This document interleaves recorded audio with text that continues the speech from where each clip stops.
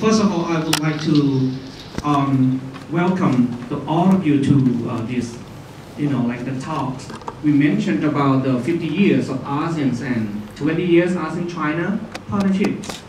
And we also have such a great honor to welcome the Director Phucome from the Ministry of the Foreign Affairs with us today, and also the General Surasit Thanathan. He's also a beloved friend of myself, and also he would like to come here to play the discussant's role at the beginning, and also stay with us up until the final discussion.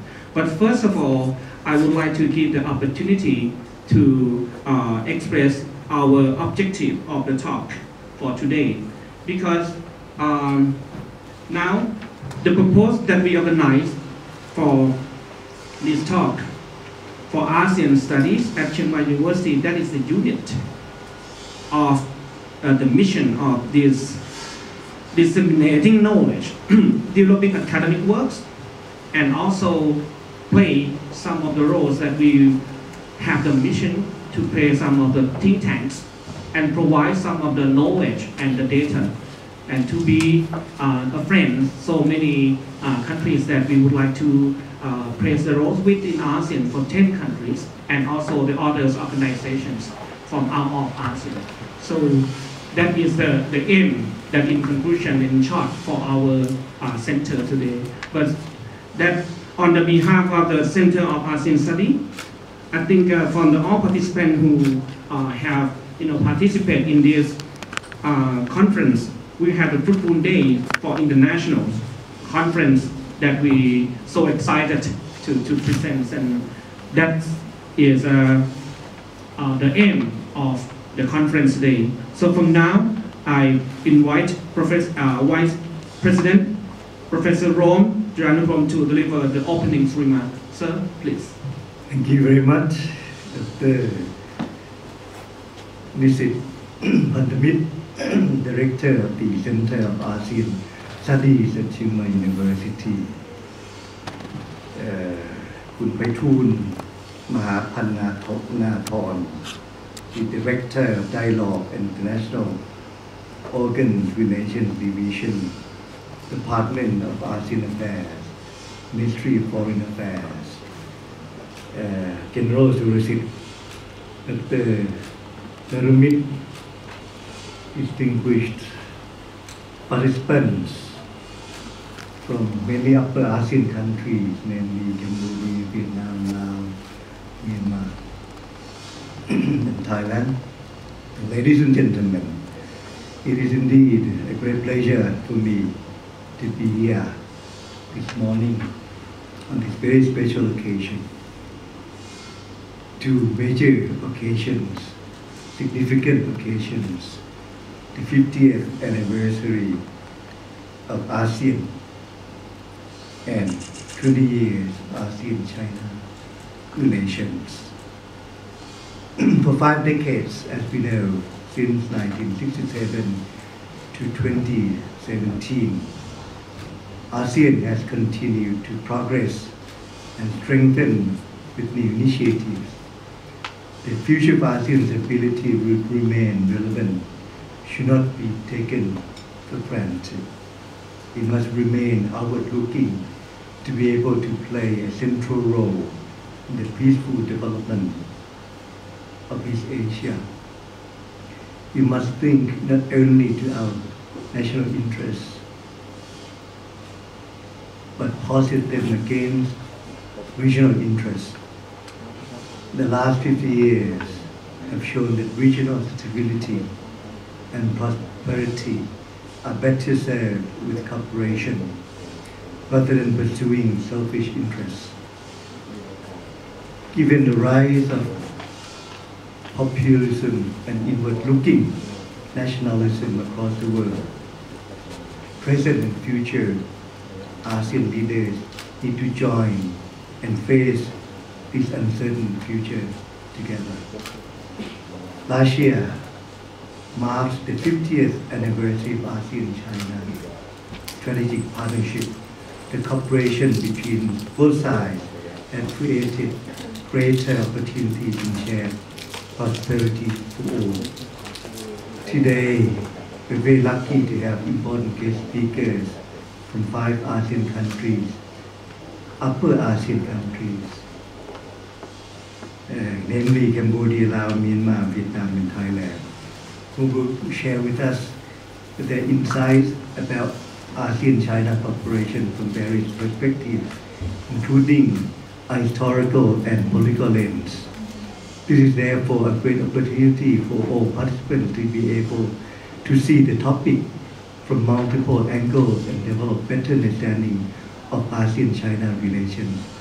I should like to also promote another upcoming event in Chiang University in collaboration with Center of ASEAN Studies Center, together with Dr. Narumit, who is here today, that we have another larger international conference. I also like to inform the Ministry of Foreign Affairs too that you are most welcome to join this.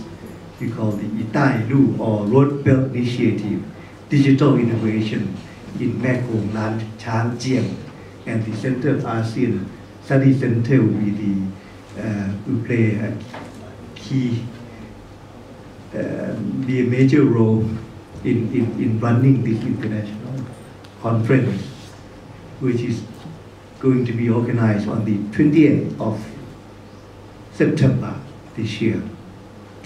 So I've been talking a lot, I believe, among academics and between China-ASEAN relations among ASEAN themselves.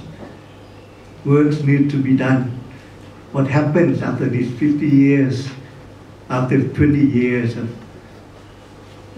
China-ASEAN relation has to be put into concrete action.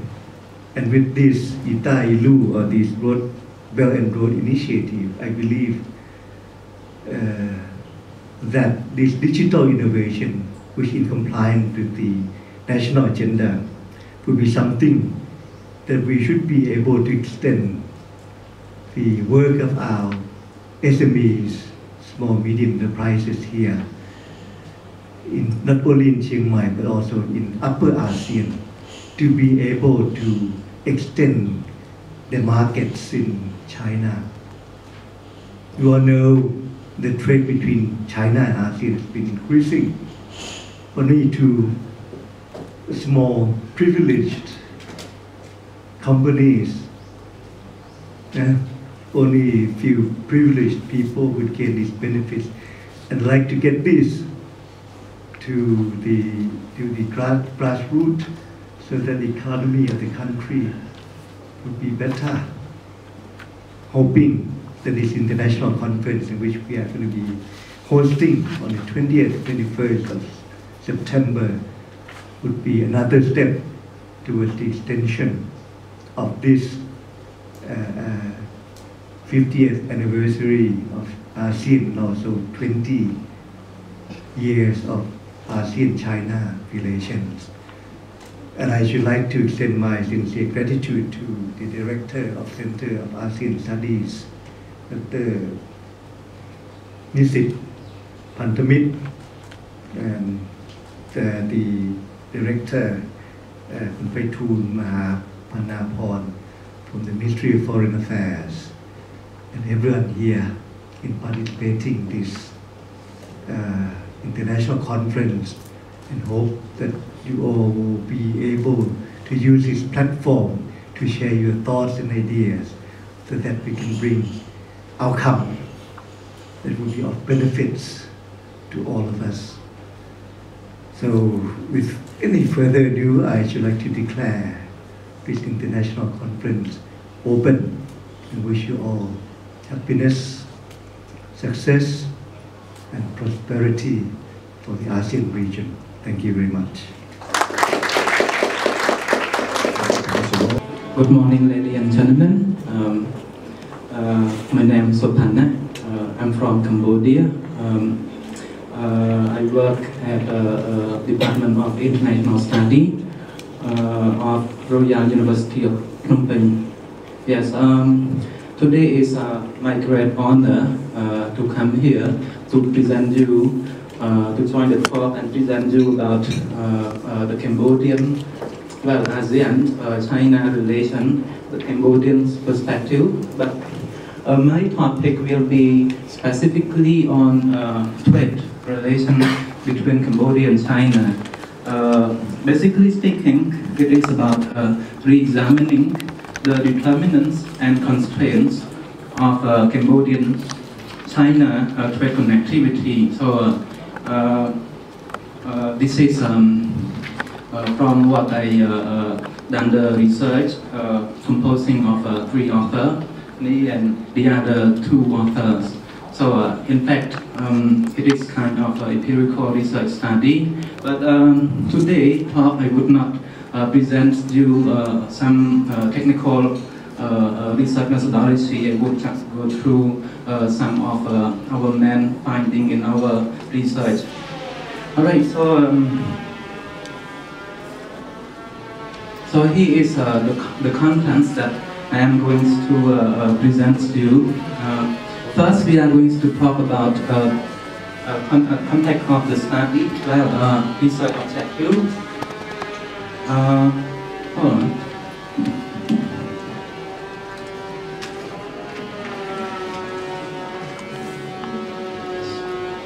I'm sorry.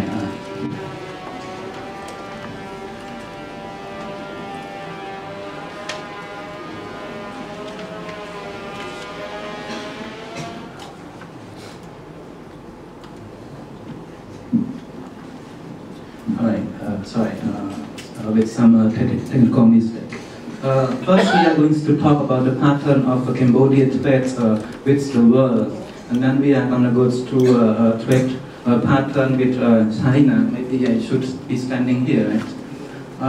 And then we are going to talk about research, empirical result and discussion, Cambodian strength, our challenges to trade connectivity, and conclusion. And last but not least, we are going to talk about a policy recommendation. So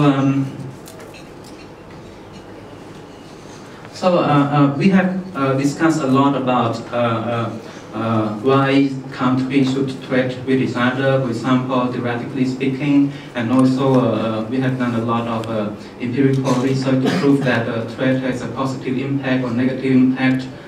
What matters is that first thing first, how to make a country benefits from international trade. Right? Let's say, for example, Cambodia trade with ASEAN, other ASEAN nations. For example, Cambodia trade with China. So how should we benefit from such trade connectivity? Secondly, how should Cambodia, as well as ASEAN as a family, prepare ourselves to ensure the sustainably positive gains of trade from trade? And what should we do to promote trade connectivity between our nations and China? Alright, so talking about Cambodia, if we take a look at the data, we have seen that Cambodia have experienced more than 100% of the country, the trade accounts more than 100% of the country's GDP. Simply means that we experience trade deficits almost every year in the last 20 years or 2 decades. Simply means the import has been more than the export when we trade with the rest of the world. And if we take a look at the number, right, in 2011, the export of goods and services accounts for more than 54.1% of the GDP, while the imports accounts for 59.5% of the GDP, which results in a trade balance deficit of about 5%. And this is about the number of export and import products that Cambodia do the trade with the rest of the world. We have seen that from 2000 to 2015, the number of products that we trade with the rest of the world have moderately increased. Particularly, if you take a look at the black line which represents the number of imports products in 2000, account for around 2,000, yeah, almost 3,000. But in 2015, the number of our imports product increased to 3,200. Yes, and also it also happens to export products, which increased from 696 in 2000 and to more than 1,000 type of products that we export to the rest of the world. So this proves that Cambodia have diversified our export and import or trade connectivity with the rest of the world. This is the export destination and our importer. So if we take a look at the graph, it shows that the US and EU are the largest export destination of Cambodia. But China stood as the 6th largest exporting markets for Cambodia in 2015. While China was the largest importer to Cambodia in 2015. Yes. And here show about the trade value. Basically, I divide for research methodology reasons and also data availability. We divide China into 3 main regions. First, China mainland, Hong Kong and Macau. And well, you would see that the imports from China, which is represented by the yellow bar, the exports from Cambodia to China, and while we do trade with China mainland more than the rest of Chinese regions. Yes, somehow, according to the diagram, you would see the value of the imports have increased substantially from 2000 to 2015. But trade, the exports to China seems to decrease a little bit from 2008 during the financial crisis, and it started to increase moderately since 2013, 14 and 15. This is about number of products that Cambodia traded with China from 2000 to 2015. Yes, the trend seems to increase from year to year, even though even though we have some kind of huge deficits when trading with China, but we would say that the number of products that we trade with China has increased, showing that we have somehow diversified our export and import with China in the last 20 years. And here is if we compose trade between China and Cambodia into the type of product at 2 digits, we would say that trade connectivity between Cambodia and China, especially when we talk about export, right, seems to concentrate just only 2 sectors. But if we combine those sectors into one, it would be just like a garment and textile industry, and then we export machinery, electronic bags, vegetable, right?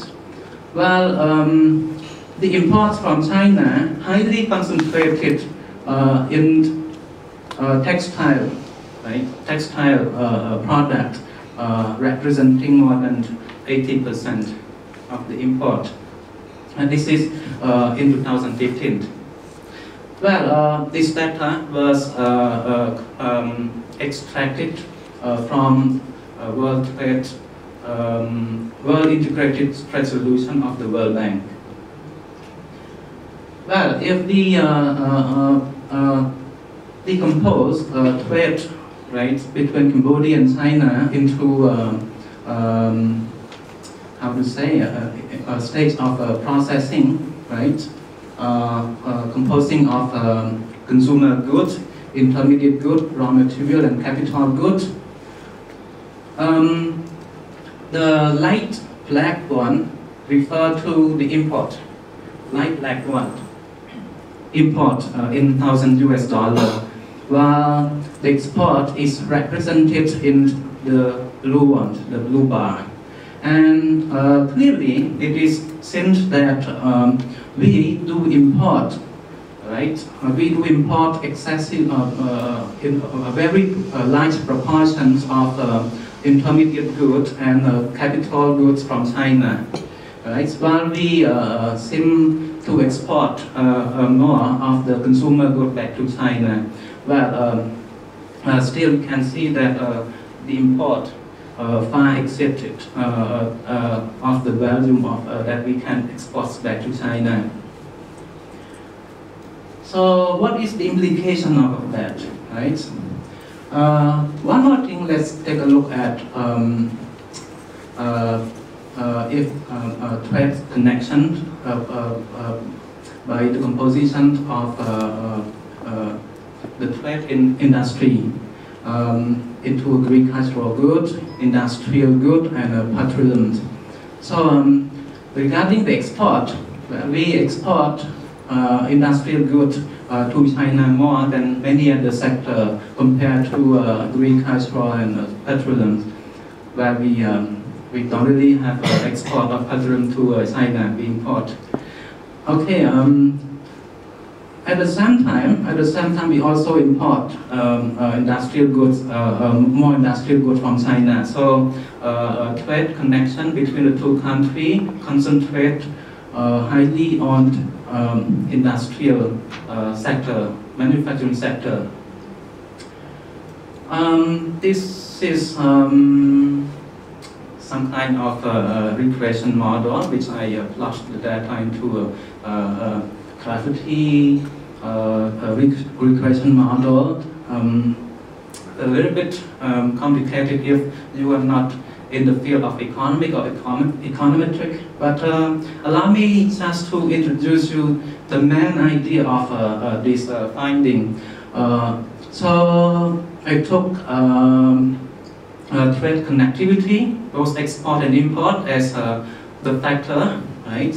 And the other, and this are the factor that are included to determine or indicate trade connection between Cambodia and China, consisting of TCI. TCI here is refers to Trade Complementary Index, right? And this one is exchange rate fluctuation.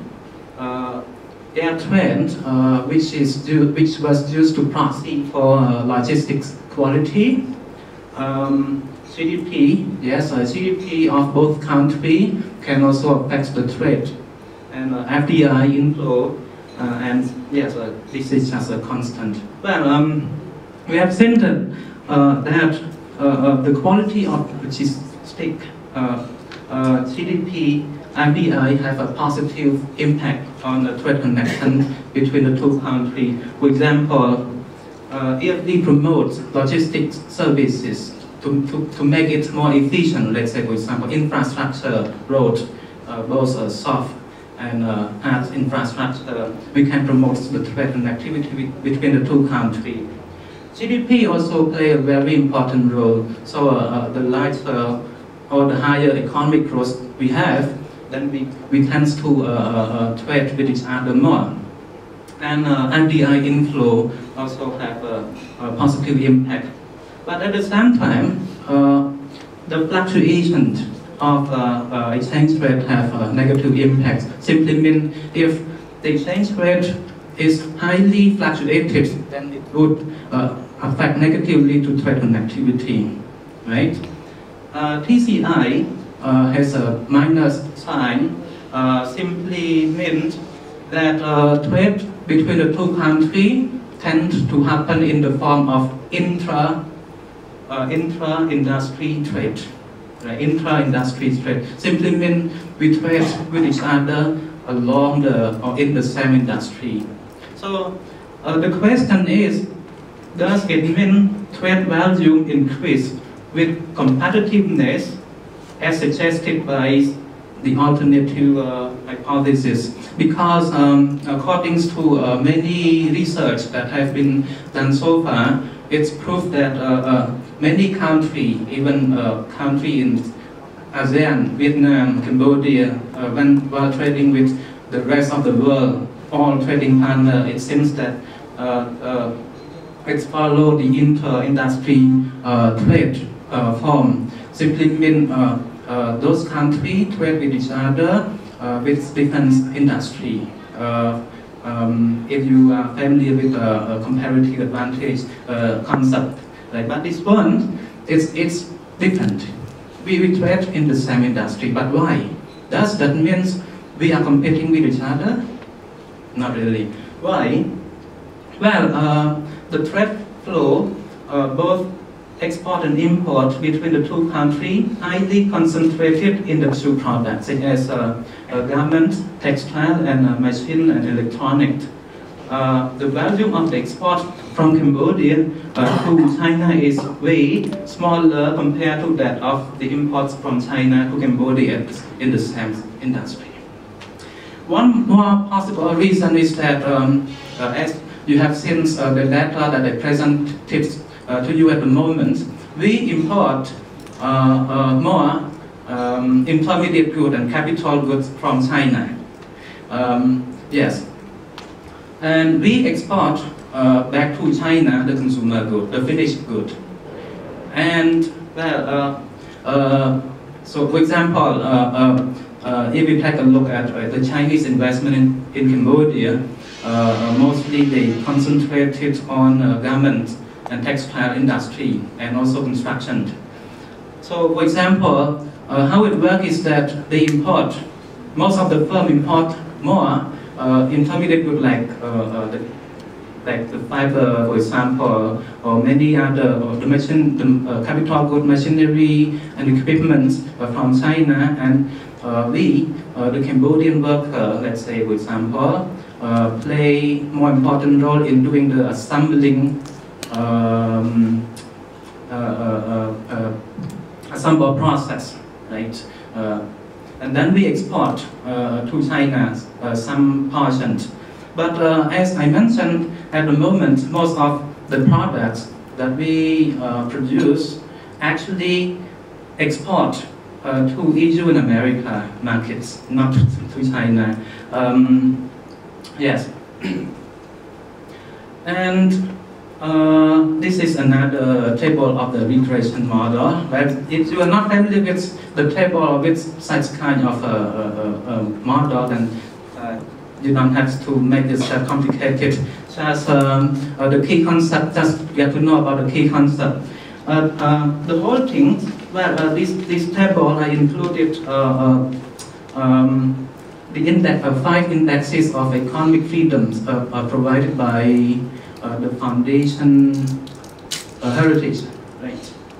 So consisting of government integrity, financial freedom, trade freedom, business freedom, tax burden, right? And the rest are the same. So all of the 5 variables or determinants have positive impact on trade connection between the two countries. For example, related to government integrity, for example, if we reduce some kind of red tape or complicated procedure of the import and export, let's say, for example, or corruption, let's say. So it would increase the intensification and diversification of trade connections between the two countries. Trade freedom, we provide freedoms to investors to decide on their business, for example, and tax burdens. So I use tax burden as a proxy to indicate about the level of tariff and some other non-tariff variable.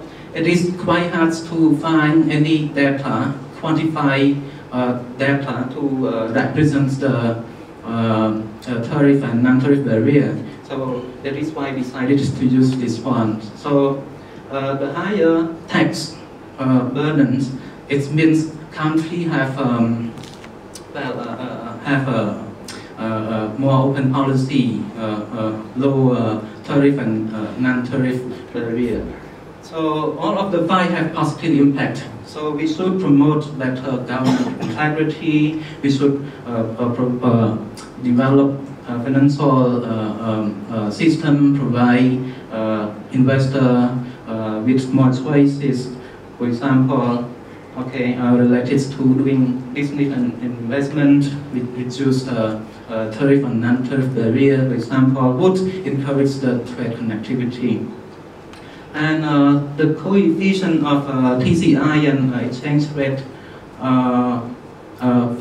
fluctuation and logistic, right, are still the same. So we should, let's say, by this finding, we should improve the logistic quality, hard and soft infrastructure. For example, the higher fluctuation of exchange rate would negatively affect the trade connection.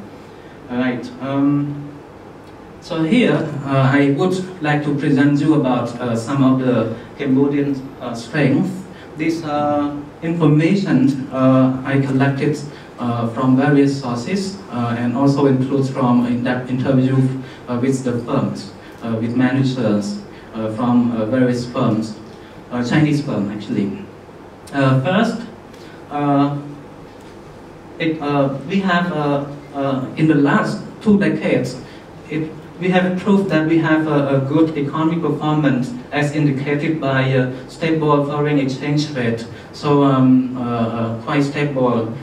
High economic growth, both GDP and GDP per capita, right, per person, and also inflation rate. So the government has been doing quite good job in stabilizing our economic performance.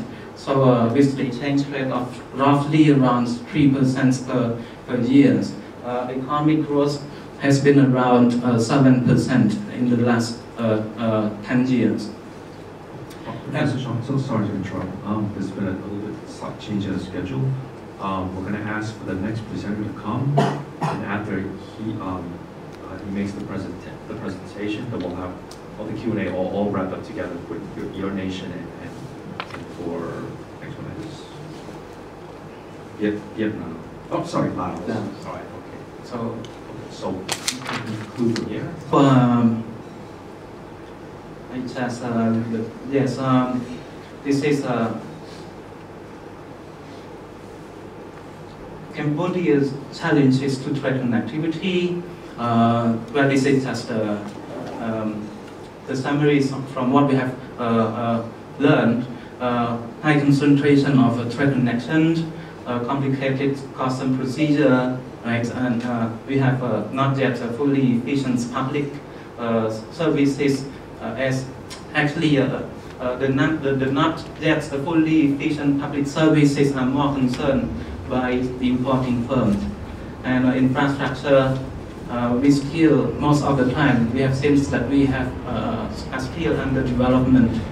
And lack of capacity to meet the technical standard required by the importing country.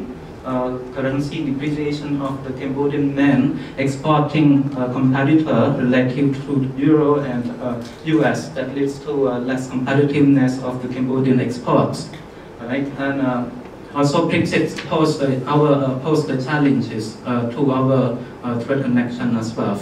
Well, interestingly, let me just leave some of these points for Q&A part. So here are the conclusions. I don't have to mention it again, but let's move to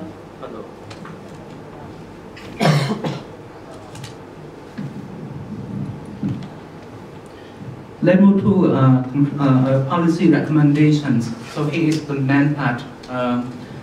Cambodia should diversify its export products to China to exploit more benefit and to reduce its vulnerability from highly concentration on only government sector, because the marginal gains contribution from this sector is slowing down.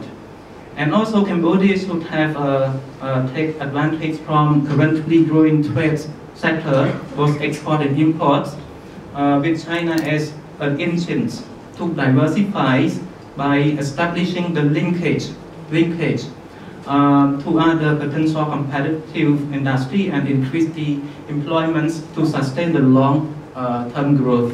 And last but not least, Cambodia should still enhance the efficiency and competitiveness by reducing the cost contributed by non-trade barriers such as delay of export procedure, logistic performance and infrastructure, and also custom clearance procedure. So I guess here is the picture that I took the field visit, the field work with one Chinese firm.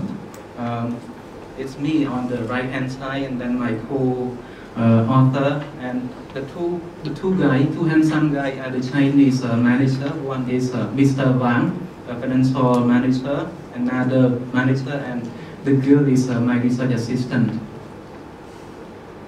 Another firm that is a government firm. Yes, another one. And he is a construction firm where I happens to take the picture from the inside. Sorry, and thank you for your paying attention.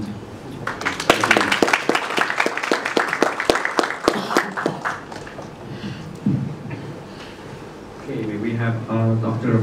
Pan Pakip, Deputy Director of General Laos Japan Institute, to make the presentation.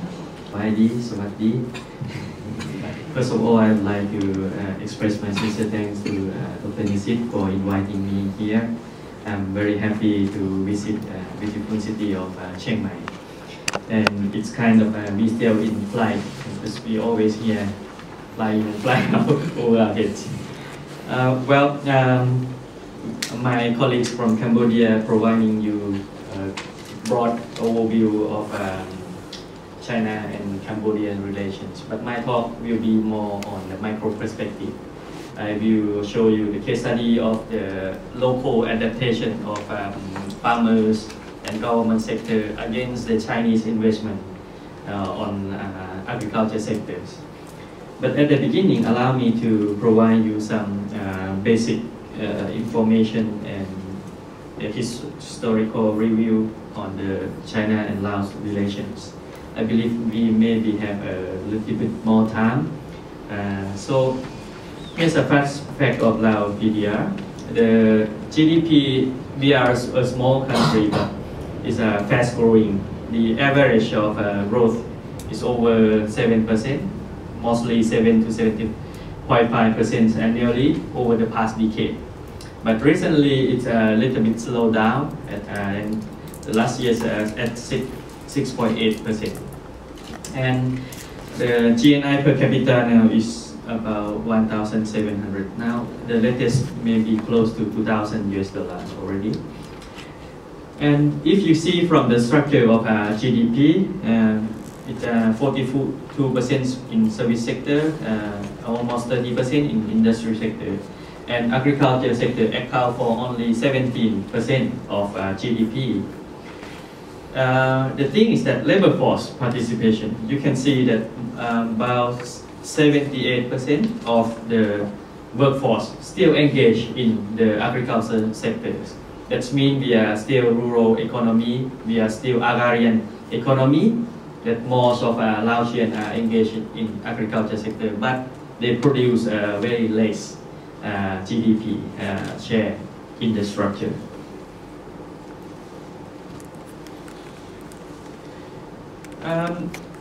Recent economic development in the past 2 decades, especially the last decade, is driven by the, we can say, the resource boom or natural resource boom. We receive a lot of FDI inflow into the hydropower sector and mining. And the country open to receive more FDI inflow in late 1980s. And at the beginning of 1990, actually Thai was the main player in terms of FDI in Laos for almost 10 years. Since year 2000, it become a little bit more diversification. We receive more investment from Vietnam and also China. But in the last 5 years, now China has come very fast, drastically in every sector. And now in the last 2011 to 2015, the stock of FDI inflow from China is over of Vietnam and Thailand together. So now they came to invest in just 5-6 years now. It's account for more than half of the total stock over the past 3 decades. And the good thing is that they make a lot of investment in many sectors, mining and agriculture sector. So at the beginning in 2000s, we only find Chinese in northern part of Laos where we share border. But now they are everywhere, even the southern province that we border with Cambodia. I think we see more Chinese than Cambodian over there. Regarding to the agriculture sector, as I mentioned at the beginning, we are agrarian economy, but we were subsistence farming, we less export. It's only for the food security and domestic consumption. We rarely export to China, or this is I draw from the data of China, that how much China import from Laos. So you can see that it steadily increased, especially in recent years. Comparing to 2006 and 2016, the number increased more than 6 times in the past 10 years. So I can say that now the agrarian country start to being the real agrarian country, and we have to adapt with the quick transformation affected by Chinese investment. In many sectors, rice, maize, sugarcane, and other products are the major product that we export to China. So Chinese investment, especially for the plantation, is very much crucial scheme to develop the rural area of Lapidia and to transform the agriculture sector and also local livelihood. So in recent years, we also affected by another dimension is climate change. The temperature, the rainfall, and many things, and biodiversity affect a lot on the farming. So our team want to study the impact of Chinese investment and taking banana plantation as a case study. A numbers of researchers have tried to investigate the Chinese investment in northern Laos for many cases, pumpkins, rice, cassava, but banana is very typical one, and it's expand very quickly mainly in Luang Nantha province and Bokeo province. So as a case of the Luang Nantha, I conduct the survey in 2016. I visit 3 districts, Luang Nantha district, Sing district, and Long district, and we conduct the field survey there, taking the data from the support of ADB or Asian Development Bank. So we have a key informant interview to the local authority from the agriculture sector, from the provincial natural resource and environment, and also at the district as well. We conduct the focus group interview to farmers who belonging to the farmer production group, who belong to the water use association in the local committee, and I would like to share some findings to you. Let's check from the change in the temperature. Normally, when we talk about climate change, we want to have data more than 3 decades or 4 decades, or even longer. But I can find only the data from 2000. It's a little bit short, but we can see the significant change that the temperature compared to average, it's fluctuating every year. And the number is quite big. It changed close to 1 degree annually. That means we facing the climate change in terms of the weather. And this one is more important in terms of farming. The pattern of rainfall that I plot to you here in 4 diagrams, starting from year 2000 and until 2015, every 4 years. At early 2000, you can see that the peak of the rainfall is in July, and we start to have heavy rain in May, and at the beginning of the season of farming. But later in 2012 to 2015, it shifts. It's almost 1 month delay just in the last 15 years. And we also face the fewer rainfall. This means local farmers have to adapt new technology, and they have to change the way of doing farming, otherwise they cannot survive. And it's difficult for them to adapt by themselves, and with a little support from the government side. And then Chinese investors come and they, okay, I provide you capital, I provide you technique, I provide you seed, and I will buy everything you produce. I provide you the market. Then, so local people now are dealing many things with Chinese investor and trader. Let's see the adaptation of farmers. Actually, we have 3 forms of investment approaching to local farmers. At the national level, if you want to have an agriculture plantation over 100 hectares for land concession, you have to seek approval from the central government, and it would take time and many procedures. Between the 30 hectares to 100 hectares, you can apply for approval from provincial or district level. That this is a second line. And actually there are only 2 forms officially allowed by the government.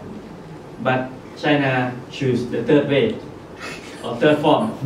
So they go directly to the village, talk with villagers, talk with the farmers, and then they grab all land concessions very quickly. How can they do that? Because they are very clever. They check, okay, if you're a rice producer, how much you can earn per year of one season.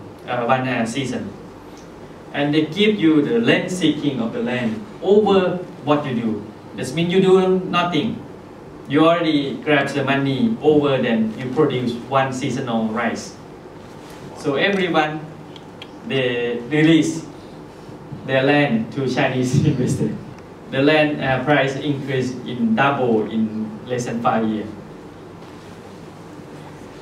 So by the regulations, banana plantation allow only to make it in the mountainous area, but not in the rice field. But now farmers, okay, you don't need to produce rice anymore. So you just provide land to Chinese investors and you earn a lot of money in a very short time. That's the big issue.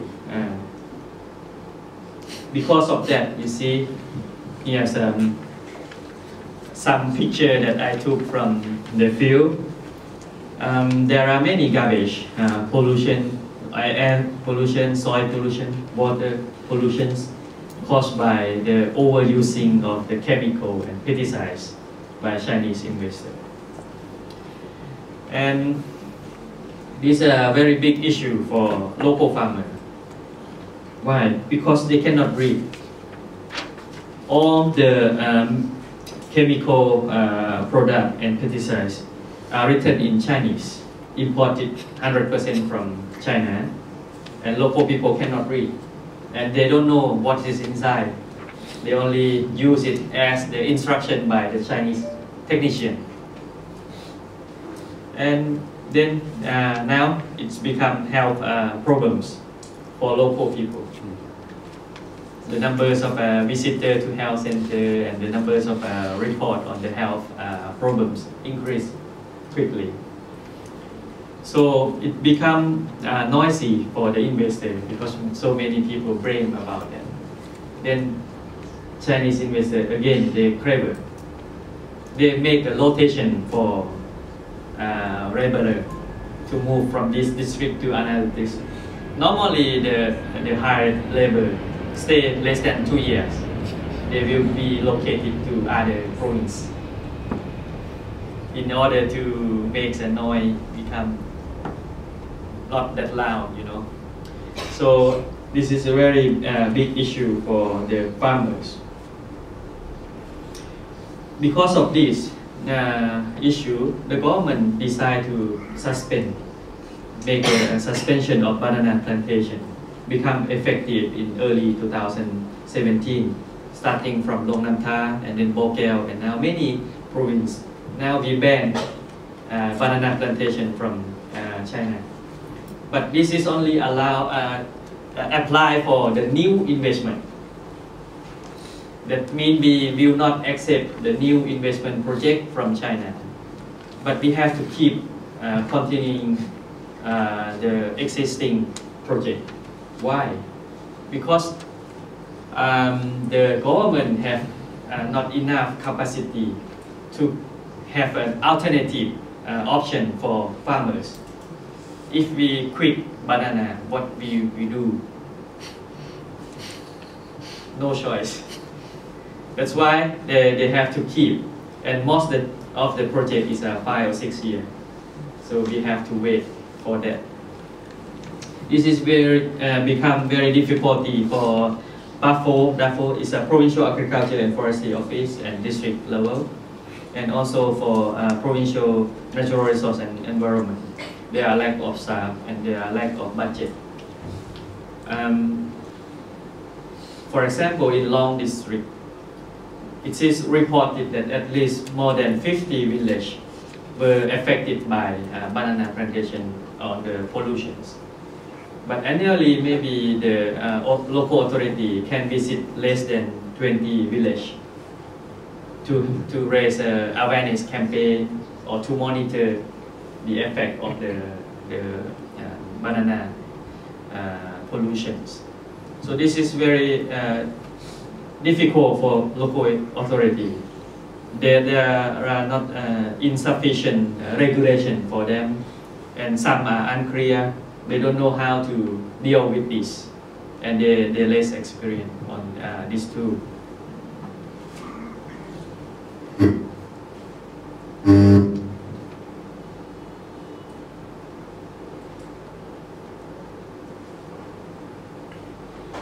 There's some notice in the computer, and I cannot really see.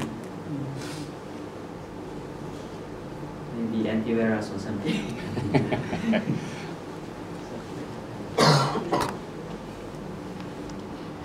So now, in terms of biodiversity and the effect by the chemical misuse and overdose, it's really difficult to control because they sell this kind of pesticides or chemical product. It's not at the market. They operate or they run like a Chinese restaurant, and on the backyard they're selling this. And many times local authority they find this it's difficult. There are many routes, and it's easy to mix this kind of chemical products. And for farmers with less education, and they now get familiar with this kind of use. So they feel that, oh, even we go to the office or the Center for Agriculture Promotion under the government, they have no advice or they have no alternative like pesticides or other fertilizers. So they have to rely on the Chinese. Chinese is kind of the magic for them, because they only grab the land and they say, okay, you need to put this to your land. And it's kind of a doctor in terms of agriculture. We have Chinese doctor everywhere now. So it become very difficult for local farmers. The government want to keep the food security. One big issue is about food security. If most farmers quit doing rice farming, we will face the food security insecurity issues. And other thing is about the misuse of the income that they gain from China. So they receive a big money easily. Now they do not put it on the right way of the investment. They only increase their consumption. They buy smartphone, they buy motorbike, and they buy gold. It's not investing in education or reinvesting in the agriculture sector. That's a big issue. So now we have a new Chinese Chinatown in many areas. So that's a big problem. As the policy discussion and recommendation, I think we need to have more cooperations among public agencies, because we have less mechanism to connecting between Department of Agriculture, Department of Commerce, Department of Environmental. So we have to increase this. And the government should try to conduct the environmental assessment, because we don't have a clear evidence how much the soil pollution are going on or water pollution are going on. Now it's kind of a perception. It must come from banana plantation, but we don't have evidence. So this is very important things. And this is the last slide. So the government should try to promote high-value plants instead of banana and other monoculture crops. Because in Chinese investor, I'm not sure, but maybe they have a quick or they have a very good planning. This district, if they invest in banana, then they will know other crops. But in other village group, if they promote pumpkins, then only pumpkins. For other is watermelon, for green bean. It's kind of that they try to control by the area. So in fact, there is no competition between Chinese investors among themselves.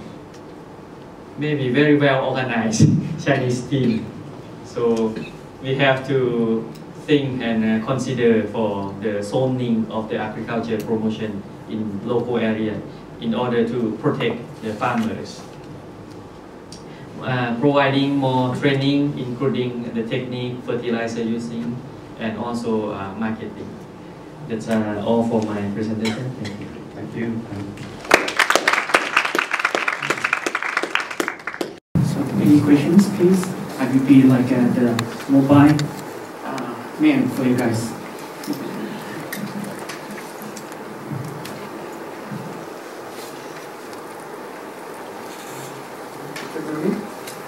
You have some topic. I had something about banana from you. Yes. Okay. I am Dr. Narmit Inchenan from the Faculty of Political Science.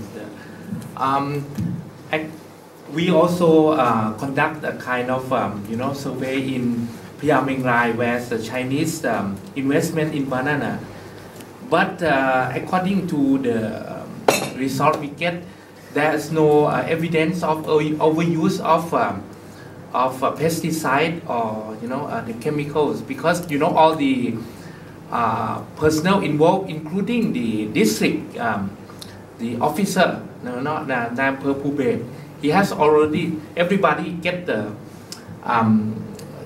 get the blood sample, because they think that in the area it should, perhaps if there's a chemical, it should affect all a kind of food chain, but it doesn't, have any significant evidence that they have overused the chemicals or pesticides. So I think it's really kind of a warning, because on the other side, Hue side, all that, we see plantations all along the river.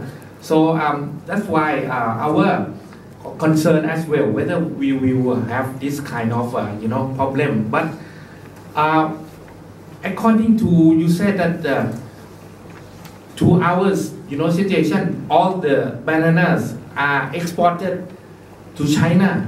So I think they have to pass to ACCQ, the Chinese authorities who of the plant and animal disease, all that, but it passed through. So means that in this case the investor are Chinese and consumers are Chinese as well. So I think this is not a kind of a sustainable model, because like in Laotian, you provide only land and labor. So I think this we also try to have a policy recommendation to our government on this particular subject. But apart from bananas, there also I think might be green beans, thu phak yao, and I think what else? There's, as you said, several plants as well. So it's like in Chiang about 2,000 right. For us we calculate in but in your country more in hectare, right? Right. But also we try to estimate any damage to the environment, like Ing River, because Ing River is passed through the Chiang River, but there's some rumors that there's some like dying fish or some the water that they pump in using in the banana plantation. So I think all in all, we didn't find any misuse of land at this stage, but I think it has to be better to control, because as I said, it's not a sustainable of model of plantation. I think you might have any comments and recommendations for us on this matter. Thank you. Okay, thank you, Dr. Nermit, for your sharing experience of Thai. First point, I think I agree that I also said in my talk that we don't have the proof or evidence by any case. We don't actually. It's very difficult for us because we don't have a lab, a very good lab to do an experiment on soil pollution. So it's difficult for even NAFRI, National Research Institute for Forest Agriculture and Forestry, to prove this kind of the effect by the investor. So I agree on that. Second point is you mentioned about the direct consumption by the Chinese people. Yes, you are right, because it's kind of contract farming, even written or verbal contract farming. All produce banana 100% export to Chinese market. But the issue is that it's not formal trade. Only few of these banana product go through the international border checkpoint. Most of them go to the the small or how to say, we call like a smuggling. It's like a share, because we have a long border, informal channel with the Chinese. And also banana is among one of the 6 products that Chinese government and Lao government agree to make it ease procedure in terms of export, including watermelon and rice and others. So in terms of direct consumption, yes, it's not effect to Laotian, but in terms of production, still they overuse this. And I think maybe one irregular point is that the unusual cold in early 2016. Because of this, maybe there is a new infection or others, I don't know. They use even more chemical and pesticides, and that Chinese investor try to control this. And the last point is about the ant army, I think. Like we often talk in Thai, like you have many SME or micro size. It's like an ant army because they come in under the different name of the Chinese investor, but I think they come from the same group. So in this village and another village, it's the same investor or trader, but they come in a different name. So it's very difficult to control because it looks like small, but in fact it's big. Just the final point. Okay. After we've tried to find, but you know, all the medicals, pesticide in Thailand are controlled by, you know, the Food and Drug Administration. So I think this also perhaps attenuate the, you know, a kind of chemical misuse. Whereas when I travel to Laotian side, you know, in Khum side, and I think they call Nam Ngao over there, they have a plantation. That's import directly, you know, the chemicals from China and all labeled in Chinese. So I think that's no control in by Laotian government. So I think that might exacerbate more of the, you know, overuse of chemical. Yes, you are right. I agree on that.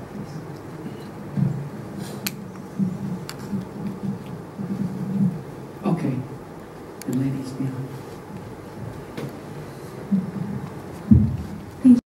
Insightful in terms of the impact of the way the Chinese farming model is, because I'm a fan of banana, so it's probably have to worry and check where the sources of these bananas come from. Anyway, by the way, I have one question concerning your model analysis.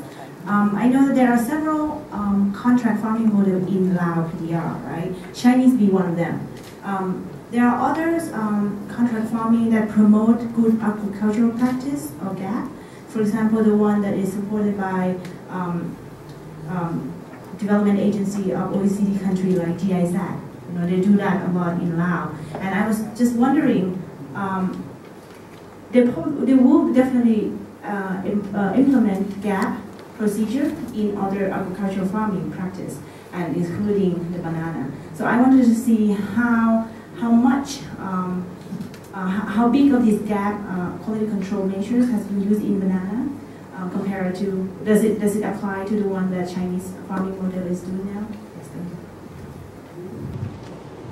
you. Thank you for your question. You're raising a very good point in terms of policy. The government also put it in every policy paper that we try to promote GAP and good agriculture practice. We try to increase the value added of agriculture product, and we try to keep clean, even not organic, but we want to have less. But it's a sort of dreaming, I think, and we still dreaming. In the policy paper, yes, it's always there. And I think more than 3 decades already. But in practical, such kind of pilot project supported by GIZ or others, it's very small scale, and most of the project are still at the big city like Vientiane and now some in northern part, but not really implemented. I also confirm with the local authority when I conduct the field survey. Did you receive any special training or development project by development agency? They say no. None of this kind of project are implemented in Luang Nam Tha. So it's still a daydream. I think it's a good in terms of the idea and policy, but in terms of implementation, it's still far away to reach that point. So banana seems to be banana. That's a very long story. So let me switch some of the questions to Cambodia. Just want to initiate some of the arguments about Cambodia. You mentioned about industry. And last time I went to visit Phnom Penh, and I saw a lot of labels that works like throughout the day and probably late night. Is there any like things beyond the policy about the value-added terms, more than the labor wage that the Chinese try to land and settle down in the garment and textile that you mentioned? You mean like, is there any regulations of the Cambodian government to be concerned, something like in case of Lao PDR about this thing, like labor regulations? Last but not least, I think 19 like agreements between Chinese and Cambodia occur in the Lan Chang Mekong corporations about a week ago. Is that impact that kind of thing too?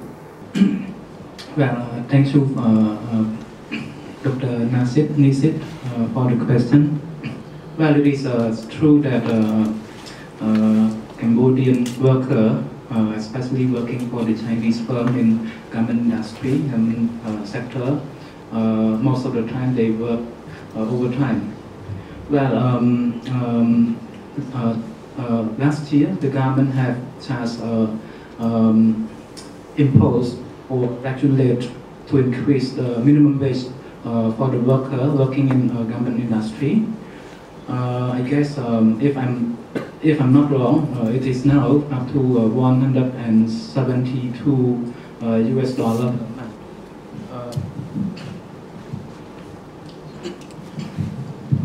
Sorry. So this is the minimum wage. This is the basic wage in this sector, and actually, frankly speaking, we only have a minimum wage in this sector. The rest, or the other sector, we don't have yet. With this wage, workers could hardly survive because the cost of living in the city is now higher, very high.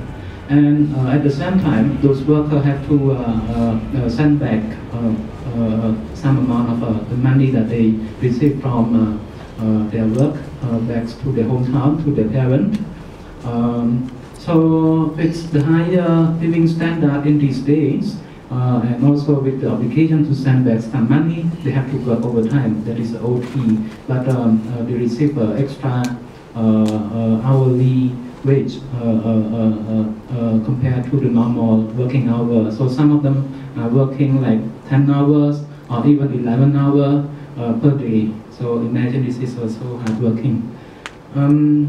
Yes. So I think the government particularly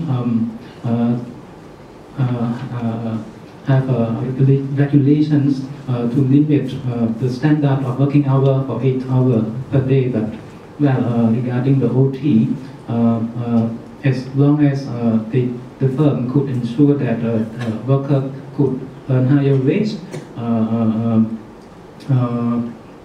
the working hour, the extra working hour, will not really affect their health, for example, then they could do it. Regarding the 19th agreement, well, it is good. Actually, this is not the first time that we signed the MOU with China. Last year, President Xi Jinping also visited Cambodia, and we also signed a lot of agreement. One of which is to initiate the high-speed infrastructure in Cambodia, and also interestingly regarding the importation of mangoes from Cambodia to China. But my concern is that the agreements or something that we state in the paper are good, but we still lag behind of in terms of implementation. Well, allow me to add up a little bit. We produce a lot of mangoes, but it is hard for the farmer to export to the other country, even to Vietnam, to Laos, and to Thailand, because frankly speaking, we question more about the capacity of the farmers, because most of the times they are concerned about the quality or the abuse of the overuse of chemical or that affects the quality of the products. That is why it is hard for our farmer to export. Thank you. Please, I leave the question.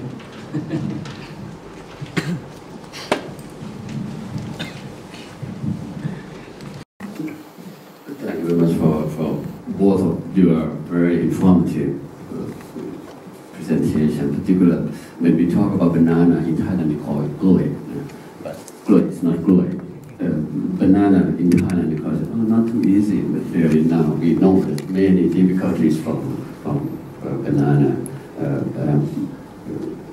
general sourcing from the Chinese Research Center. My share information, and I would like to ask a little bit from our friends from Cambodia, because when Dr.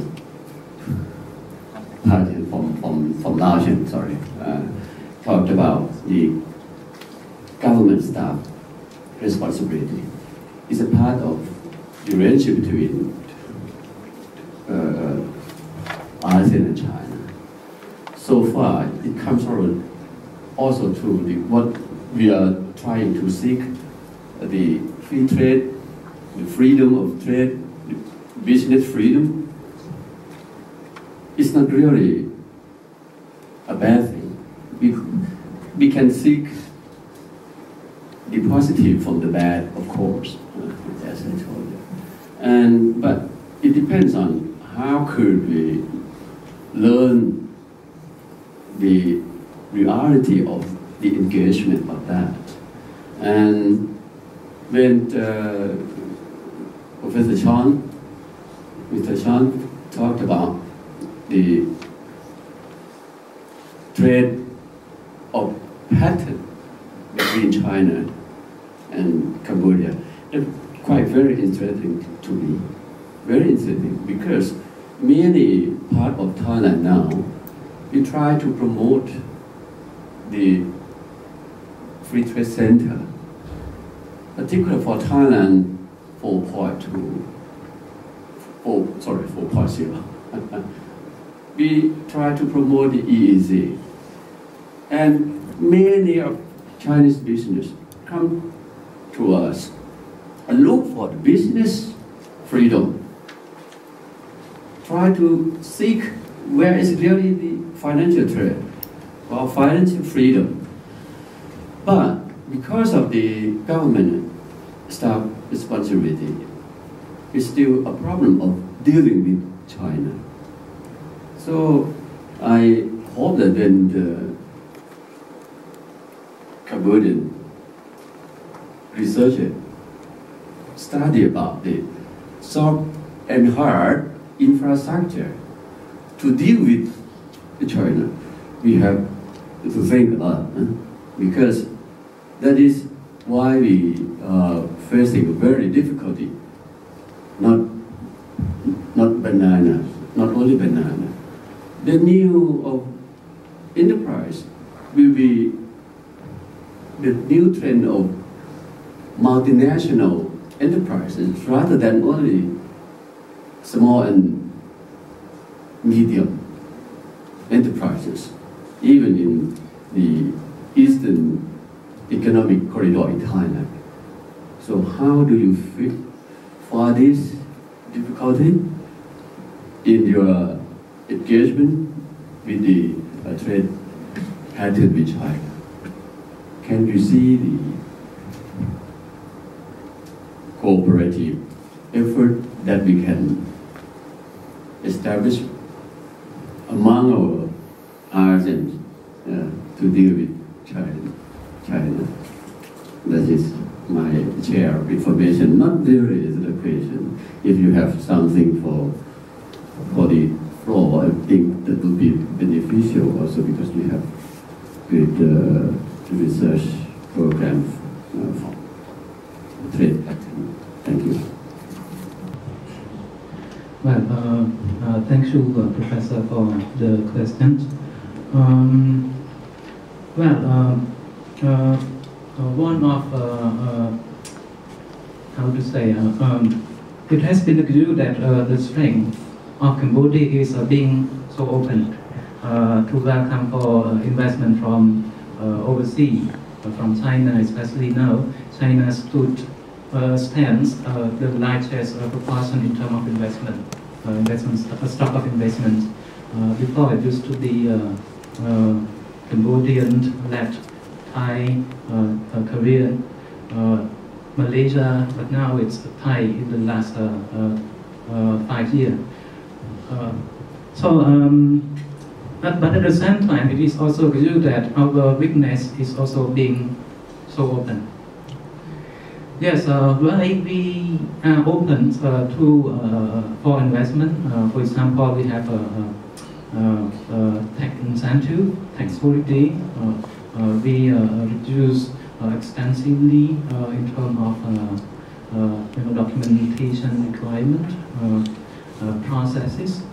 Why? Because we do not really have many choices, but to open ourselves to accept for the investment from overseas, because the government themselves, even our domestic investors, are not now really capable of bringing the capital goods to invest in this country. That is why we have to welcome for direct investment from abroad, not only China but also from ASEAN country. Thai investors also play very important part in developing our country economy as well, and also Vietnam. Well, Vietnamese visitor stand the largest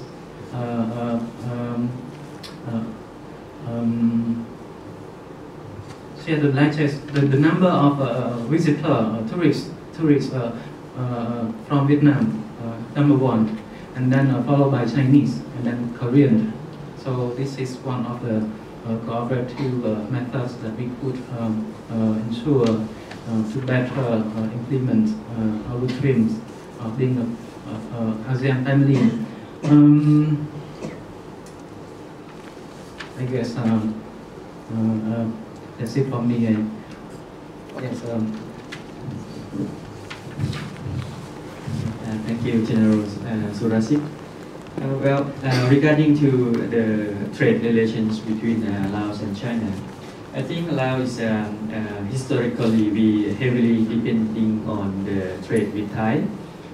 We import a lot from Thai with less export, and Thailand has been long and the biggest trade partner in terms of both import and export. But in recent years, I think the gap between the export from Laos to China is closing to export to Thailand. And I believe soon China will become the #1 trade partner in terms of export. But in terms of import, we still import a lot from Thai. That's one thing. And regarding to your point on free trade, or now we living in the new era of economic integration, AEC or Industry 4.0 or whatever, at the urban area or in the large city or where we have international checkpoint, I think it's quite good to promote the free trade by the new technology, and we are using Asikuda system for faster the customer clearance or something. It's somehow very good. But if we look on the other side, like I said, we have a very poor in terms of human resource in a local level. I'm doubt myself whether we try to introduce this kind of new technology to local staff, government staff. It might be not forward the things to be more facilitation, but in opposite, maybe it will take a longer time and maybe more procedure for local government staff in the northern part of Laos if we want them to engage with new like Asikuda system and other system. It might take even longer time and might not be the threat facilitation, but inverse, it's backward. Apologize for calling you the wrong title. I just would like to add a little bit from what I missed at the moment. Well, if we take a look at the trade connectivity between Cambodia and China, most of the time we import substantially the intermediate goods, capital goods from China as to use in the production processes, assembly process in Cambodia. So I think throughout our research, to benefit trade connectivity, we should promote the production of some of those intermediate goods and capital goods within Cambodia.